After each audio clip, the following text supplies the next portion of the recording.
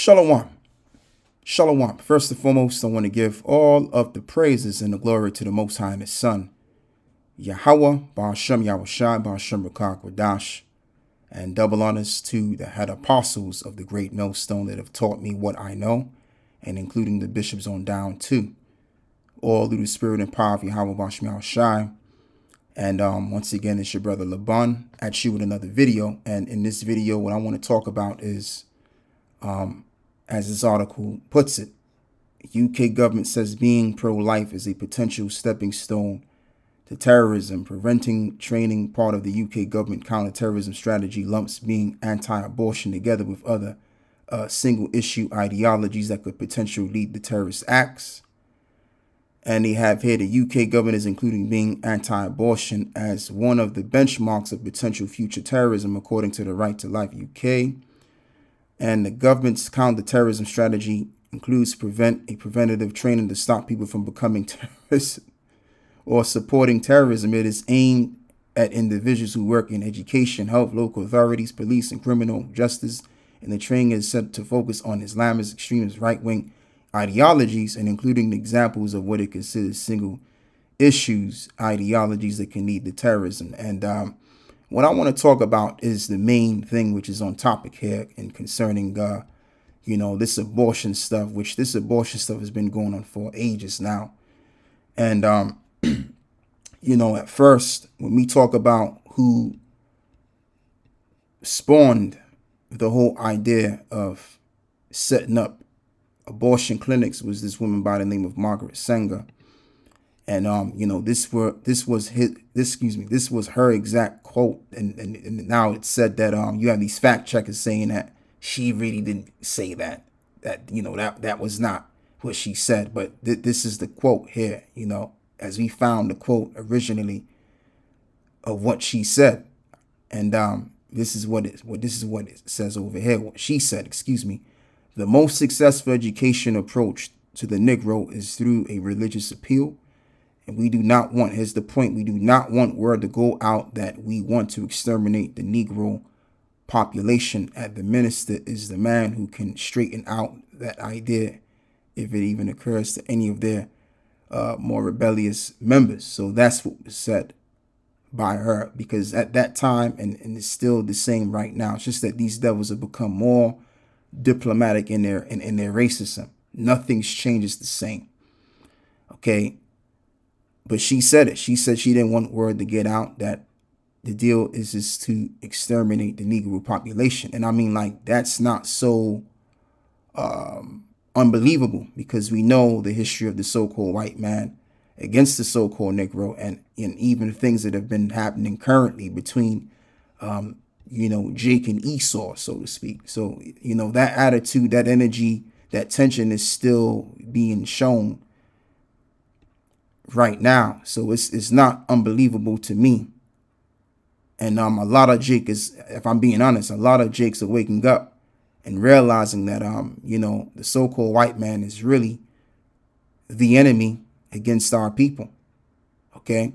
A lot of truth is coming out nowadays, just like what came out with, the history concerning, who we really are, the people of the Bible, which Vladimir Putin brought that out, however he said it. He said, look, man, and however he said it, he said, we have to worship the black Jesus, or however he put it. But it was a public, he made this statement public to reveal all of the Russian icons, the images that they had, and showing what everybody always knew, but they didn't want to come out with it. And I'm talking about people in the West, people, so-called white people, primarily in the West. I would say personally, a reasonable amount of them did know that the biblical characters and the most important people in the world, basically, which was written in history, are so-called black people. But they just didn't really want to announce that because we're here in the West. And another thing, too, the so-called JOO has brainwashed these regular peon Edomites to believe in this ideology of white supremacy from the day that they were born. So there's a lot of pride in that, and they can't, because of their pride, allow Jake to know that they're the greatest people alive. Okay. And, you know, to be honest with you, it's not their business to reveal the truth, because they're not about the truth. They're about lies. Anyway, so it's really in us to do our due diligence to find it out for ourselves. Okay. But, you know, the thing of it is with the Russians and, you know, Putin just in general, you know, Putin has had enough with the West. And that's why he did that. He did that to piss the West off. Okay. But whatever reason he did it for, he just brought the truth out. That we are the people of the Bible. The so-called black people, the so-called Latino and Native American Indians are the people of the Bible, are indeed the children of Israel. Okay. If Yahweh Shai is a so-called black man, and King Solomon and King David, all of the characters that even Esau looks up to, then it's a wrap for white supremacy. There's no such thing as white supremacy. It never has been. Okay. And Vladimir Putin bringing that information out there just solidified that. Okay. Because we in the West, we've been taught to look at so-called white people as supreme. I'm going somewhere else with this, man. And as the image of divinity, all of that stuff, right? And even Ham, Shem, and Japheth, all three of the sons were so-called white people, and including Noah himself. Everybody was the so-called white man. And the so-called black people in the West were descendants of Canaan. They were Canaanites. So then that would then justify oppressing us because, you know, according to the scriptures, Cain was cursed because he looked upon his father's nakedness, which was let me see if let me go back and read it, because it's been some time since I went into it. Yeah. All right, so let me go up and let me read this. Genesis 9:24. Noah awoke from his wine and knew what his younger son had done unto him, and he said, "Cursed be Canaan, a servant of servants shall be unto his brethren." So there it is right there. So what they were saying was which is an old ideology going back years ago, right? That the so-called black man in America primarily, and just so-called blacks in the West, are descendants of Canaan. So then basically that gave justification for the oppression of so-called black people.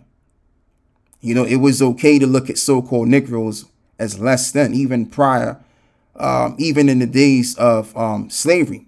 As it was said that the so-called Negro is 3/5 of a man. All right. So, you know, the thing of it is, that's pretty much Western old philosophy, which is now out of style because the truth is being declared more and more every day. And the truth is that we are the true supremacy naturally. Okay, you know, our biological makeup is much more superior than theirs. Our historical accounts are superior. I mean, the truth is coming out. But see, back in the 1970s, 60s, and the 50s, I mean, you know, it was common knowledge that the so-called Negro man wasn't shit. So much so that even so-called black people believed in it. Okay, but now is a different generation. It's a different time now, where the truth is that we are everything which is supreme. Now, are we looking supreme right now? Oh, hell no. Because we're under them curses. We are under them curses because of our disobedience against our power. But when it's all said and done, when Yahweh Shai shows and demonstrates his mercy upon the elect, the nation of Israel, right, then we're going to be brought back to our true estate. So anyway, I don't mean to get off topic here, but I want to talk about this again concerning this abortion stuff, man. Which, you know, I mentioned that Margaret Sanger said what she said right here, right? And you know, the agenda actually worked as well, because what I want to also bring in this as well is to say that you know, it's the truth. A lot of so-called black women throughout the years since 1973 have killed millions of so-called Negro babies. I mean, like, even since the 2010s, I mean, so-called black women were aborting, their children at an alarming rate even at that time. Like it was going out of style, like it was hotcakes. Let's just keep it real. So now what you got going on now is happening among Esau. Okay, you got a lot of so-called white women that's doing this now, and their population is very sensitive. It's not so much accordingly as you compare it to the darker races. They don't make up much of the population, so they don't need this at all. All right, and this is why you have these pro-lifers out. One of the reasons why you have these pro-lifers out here, because a reasonable amount of them do know that they don't make up much population, and among these devils is more old people. And this is something that I've observed for quite a bit of time. I've observed, especially down here in England, you got a lot of old Edomites more than you have young Edomites. That's just my observation. If certain one of you brothers know what I'm talking about. Okay, maybe I could be wrong on that, but that's just my observation. I've seen more old Edomites than the young, and maybe I'm not wrong because there's a lot of talk about how they're not that fertile in terms of populating their race in comparisons to Jake. So yeah, let me read some more of this over here. You know what? I've read what I needed to read on this. Let's even read this over here. The book of Deuteronomy 30 and 7 now.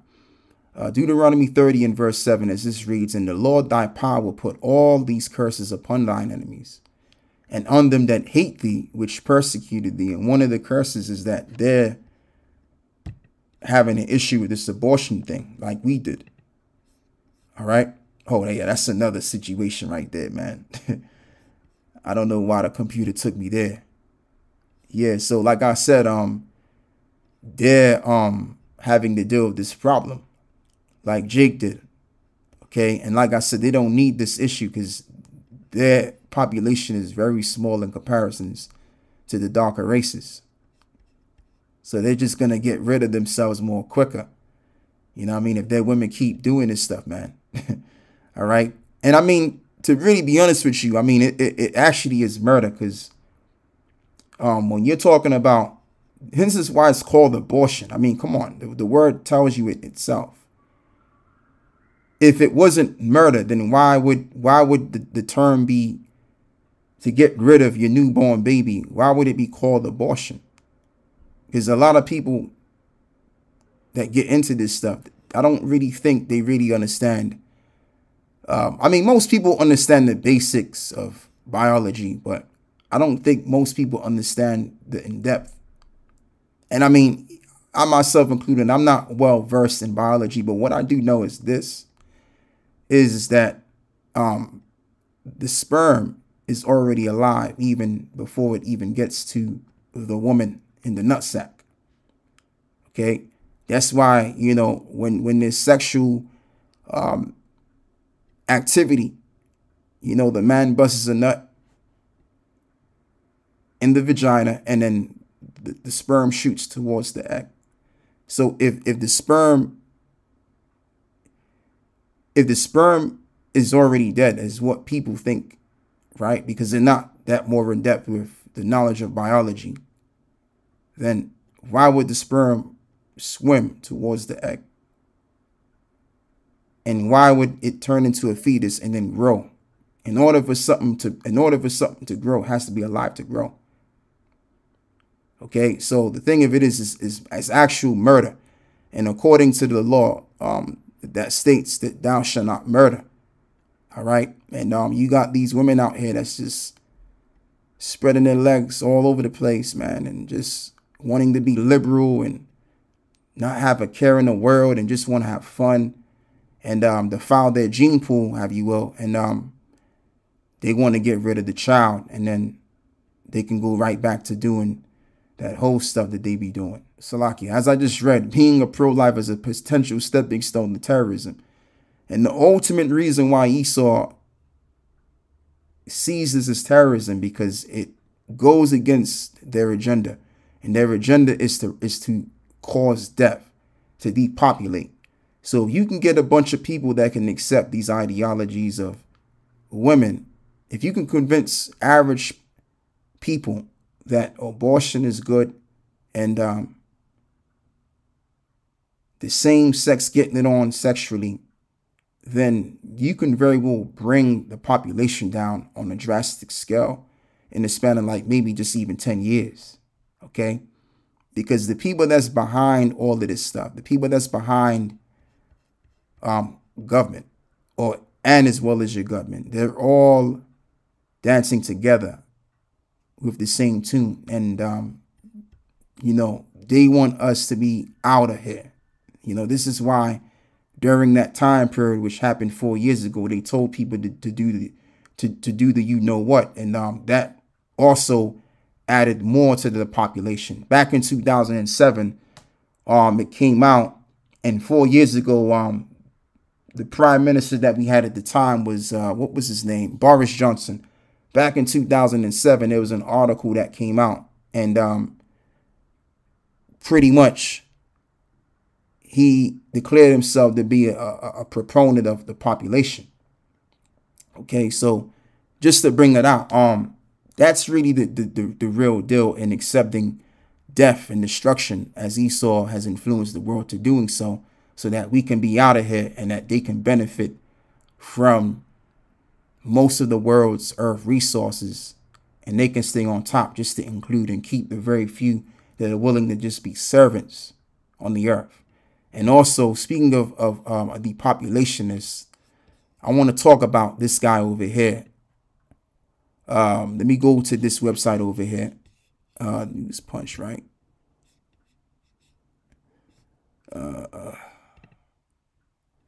Yeah. This Snake's oil salesman, so-called spiritual leader.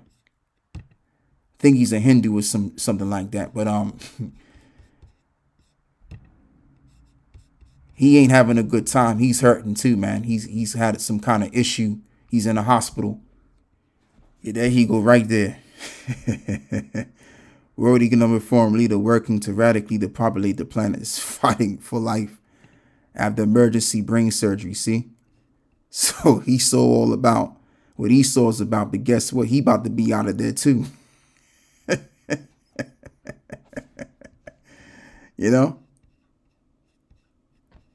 As the saying goes, man, you got to be careful what you ask for. You might just get it.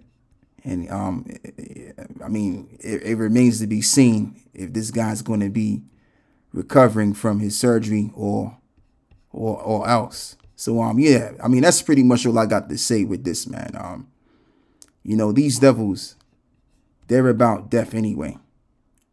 They're about death. As Habakkuk puts it, that there is death and there cannot be satisfied, and there is as death, right? If I'm saying that correctly, right? Yeah, also because he transgresseth by wine, he is a proud man, neither keepeth at home, who enlargeth his desires hell, and is as death and cannot be satisfied. And that's just the point. Because the thing with Esau has to do too much. And what he wants to do is he wants to change the way nature is. Okay, he wants to change the algorithm of life. Change history, change the story of everything. And come with something else that he can call that he invented. And then in all of that, he can say that he is the God. He is the Most High. All right. That's what it's all about. They want to become gods. And this is why they want to tie us to this technological world that they're setting up. Because with that, they can control us on a higher degree. And again, they can say that they're the Most High, which is all thoughts of vanity, because it's going to lead to nothing. Literally, it's going to lead them to being nothing. So with that, I want to give all of the praises and the glory to the Most High and His Son, Yahweh Ba'ashem Yahushua Ba'ashem Rakah Kodash. And with that, I am out. Shalom.